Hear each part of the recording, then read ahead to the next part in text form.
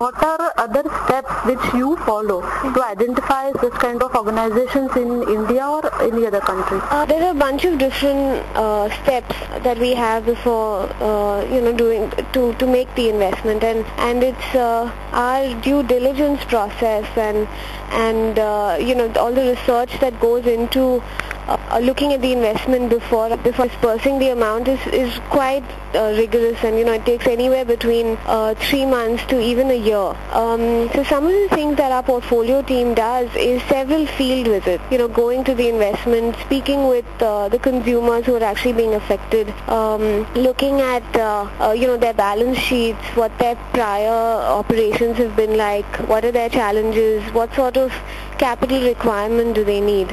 So this is all a part of our due diligence process, and within the company, it's actually the way the investment committee works is very systematic. So once the portfolio manager finishes his or her due diligence in potential investments, there is something called the SKW, which is the Shaitan Ka Vakil. Now this is actually something that we do globally, and it's basically a conference call where the champion of the investment talks to everyone about the investment, and then it's like the devil's advocate. So people from the team globally, ask him or her questions and basically, counter question her about this investment, just so that we know that this investment is completely in sync with Acumen's philosophy, and because our capital is already so risky, and that's why we have to be very careful about where we're making these investments.